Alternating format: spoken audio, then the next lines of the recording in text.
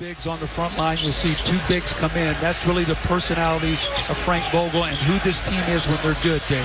Yeah, they're really all year as George gets into the lane, but trying to figure out what kind of a team they are.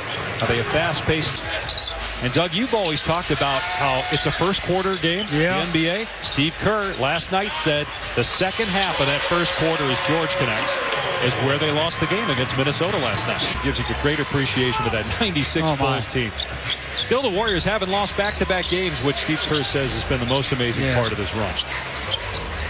Here's George heating up. Paul George has made his last 3 shots, and the Pacers have a 3-point lead. Well played first quarter, Dave. Offensively, I don't know if this is what we thought we were going to see with the way the Pacers have been defending. As Paul George hit, they're going to count the basket. So a 3-point opportunity.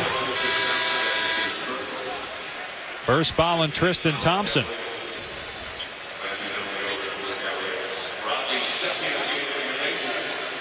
Smart play, though, Dave. You said get a 3-point play. Now, that would have been a side out in college.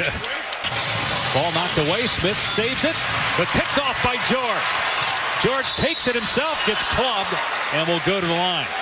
The game, and I think for Indiana, the difference at that 3-point line. Saturday, and I know we'll talk a lot of.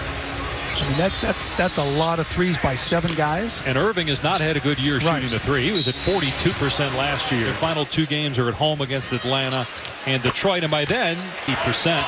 Cleveland back within 6. The Pacers led by 14 earlier in the quarter. Paul George into the paint, puts it in. And that was just a power move that time, fourth quarter. If they're going to get in the playoffs and make any noise, that's got to change.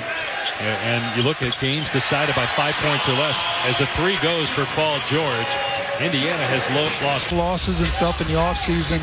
And Terry Stotts and Rick Carlisle have been brilliant this year. Portland could still get to 5 in the West.